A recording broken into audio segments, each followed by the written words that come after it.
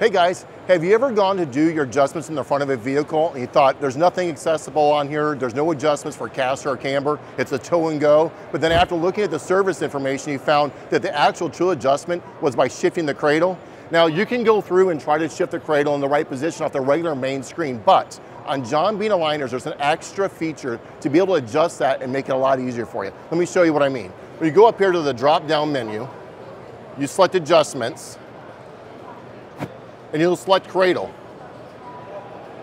The next thing it'll have you do is make sure you have locked and leveled the steering wheel in the right position, your brake pedal is depressed, and then you will raise the front of the vehicle up.